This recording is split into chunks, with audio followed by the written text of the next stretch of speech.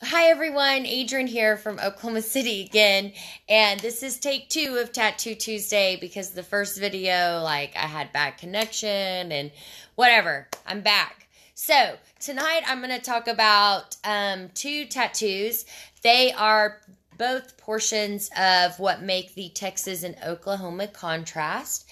And the first is the Oklahoma bird, which is the Oklahoma scissortail, and it became our state bird in 1951 and became the state gaming bird in 1990, just to give y'all some history of our state bird.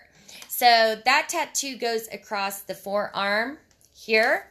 And I am very bony in this portion, so this tattoo did hurt dramatically, but Brandon is awesome, and he's a really great guy, and he says a lot of jokes whenever he's tattooing you, so he makes it so much better. So I'm going to get up close so you guys can see the detail in it. It's a beautiful, beautiful bird.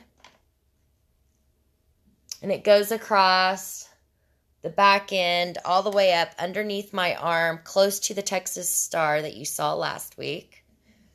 So that shows you kind of that contrast. And then you come around to the front portion of my bicep, and it is the Texas butterfly. Or I guess the flag within my butterfly.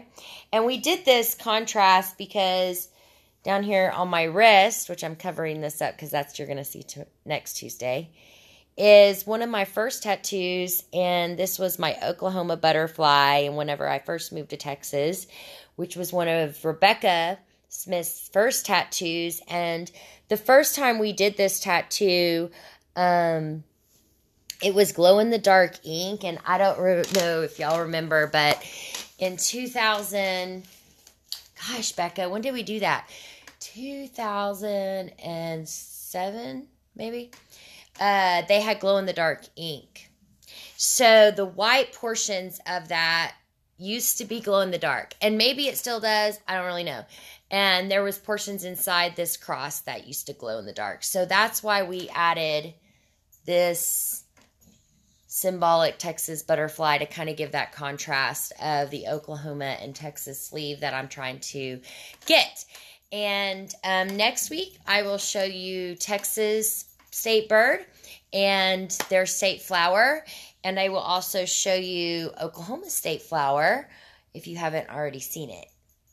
Y'all have a great night. And remember, give me a comment or send me a photo of your tattoo so that we can keep going and giving our tattoo artists shout outs because they deserve shout outs because they're awesome. They're putting ink on you for the rest of your life.